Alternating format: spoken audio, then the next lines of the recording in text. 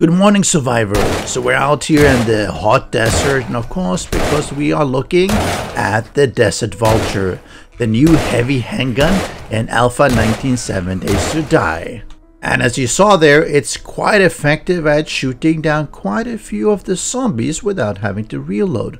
It has pretty good damage, obviously, nice magazine, a fast fire rate, so yeah, I think it fits a really good role as the tier 3 handgun. We see here the actual model. Actually, it looks really good. Of course, I put on a couple of mods there. As you can see, I have the red dot sight and I have the laser sight below, but it looks really good. Desert Vulture pistol made in the USA, 44 Magnum. Ooh.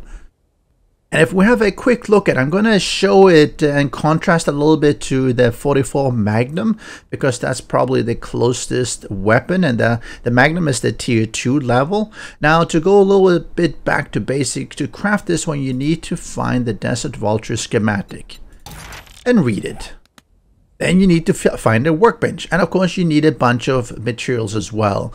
Now this one, like most of the weapon crafting, is depending on your skill, which quality level. Now because I don't have anything unlocked as far as quality levels or skill perks, it's going to be quality 1, which requires 6 handgun parts, forged steel, duct tape, polymers, and spring. And as the quality level goes up, so does the material requirements. And if you wonder which perk tree it is of course agility, which has pistols and revolvers. So it's the gunslinger that you have to bring up on level 1. You can craft quality 2, then it goes up to 3, 4, and 5 at the top. Now if you want to find a quality 6, well, you better be looting a lot and be higher level, or buy it at the traders, or possibly get it as a loot reward. I did hear some time back that they were saying that you're not going to be able to find quality 6 in loot, but that can't be correct because I've actually found quality 6 in loot. But so those are the way to get it. And if we take it just a little bit of a look in comparison with the Magnum. So we have the Magnum, which is a really good weapon. It's been one of my favorite ones for Alpha 18 because of the high damage. And if you headshot the zombies, you do massive extra damage as well. So it does have a small magazine size. Rounds per minute is not extremely interesting. Range as well, pretty basic, and normal durability. If we go to the Desert Vulture, we'll see it actually has more magazine, which makes sense because, well, it's not a 6-shooter. It has faster fire rate and the durability is higher, but the damage is slightly lower. You might think, well, that's probably just an oddity, but no. If you look at most of the quality levels, you have pretty much the same thing. You have slightly less damage, you have higher magazine, rounds per minute, and durability, but you see that here. If I compare all these ones, most of them have the same pattern, which means that the 44 Magnum is actually slightly higher damage. But when you look at the Desert Vulture, because it has a higher capacity, it has 8 or 9 depending on, let's see if I find any 9. This one has 9 actually. If I remove my mods, if I do that, you'll see that this one has 9, so it depends a little bit. So it's 50% more, but that's not actually the main thing that really helps. Another pretty significant thing is that these are the mods that actually fit on the Desert Vulture. So if I do modify, you'll see they're all nice and green. If I do the same thing on the Magnum, you'll see a few of them actually don't blink anymore. For instance, you can't put a magazine extender mod on the Magnum. It does not work. Same thing, you cannot have a silencer. You can't have the trigger loops or semi or burst either. And I forgot the last one, the full auto mod, which actually fits on the Desert Vulture as well. So that is a bit of a difference. But what really shines here is that the Desert Vulture can have the silencer mod. If you have been trying to clear POIs a little bit more quietly without waking everything up, silencer mod is awesome. Even further, because you can put on a magazine extender mod, you can go from not just 9 rounds, but you can go up to 13 rounds. If you compare that with the same tier or same quality level of Magnum, it's basically double, slightly more of rounds before you have to reload. And that is huge. So the slight downside of having slightly less damage is more than enough compensated by having faster fire rate, higher durability, and of course a double potential magazine size if you put on the magazine extender. And that actually is going to make probably this one my favorite handgun.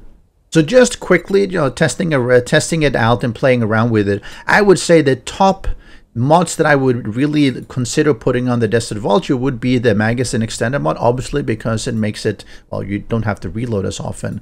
A reflex sight is always nice. Laser sight is good if you don't aim down sights, and maybe cripple them so that they cripple and don't run towards you as fast. The rat remover can also be really good during horde nights. Silencer, again, situational if you need to be a little bit more quiet. Flashlight mod, if you're in dark places and you don't have a helmet light, might be useful. Barrel extender does work, but probably more if you're sort of sniping at a distance. Same thing with a muzzle brake. And if you're using, of course, a 2x scope, for instance, then these ones might be useful. The actual trigger groups, I'm not really sure where they are really useful. Like on many weapons, they actually feel a little bit awkward. If you don't have anything else, of course, it helps to put them on. If you're doing hunting of animals, the hunter mod obviously is really useful. Scope 2x, again, if you're using it as sort of a makeshift sniper, which actually can work pretty well because it has such high damage. And if you're getting high headshots, then that's going to be, I think in some cases, up to 3.5 times the damage. So you can hit something like 350 damage, even without speccing into, well, headshots or the guns in general. And that means you end up with something like this. It has a pretty good recoil, as you can see, but because you're unlikely to be shooting this one extremely fast, it probably is fairly easy to manage as well. So for instance, if I have a bunch of Joes here, whoa! Then of course, you can probably take the time to just headshot them as well. And normally, unless they're the fat mamas, these ones definitely don't have enough health points to survive a headshot. Big mamas apparently can because, well, they're big, what can I say? I also like the sound. It sounds really nice and meaty. And let me see if I put on the... Hold on, let me take off this one. Let me put on the silencer, might be good. Maybe we'll do the 2x scope as well. And yeah, something like that. And let's see here. We'll spawn in a few more zombies here. Let's do some Darlenes. You see, you do get a bit of a scope and you... Notice how quiet it is comparably. Now, of course, the crosshairs are still fairly big. It's not like it's something that you would really use at an extreme distance. But if you're sort of trying to clear a POI, this would actually work pretty well. You need to crouch down a little bit, get a smaller crosshair, and well, be a little bit better shooting than I am, perhaps. And just take them out that way, quietly, deadly, and with extreme prejudice. And of course, if you put on the full auto mod, well, you might be able to mow down a few of them reasonably fast, but I don't think it's a lot faster than just pulling the trigger manually. Still, it's an awesome weapon. Definitely, if you find it, go find some Magnum ammo and just go to town. Hope you enjoyed this short little guide, and if you did, make sure you leave me a like and subscribe to my channel. Thanks for watching, and I'll catch you again.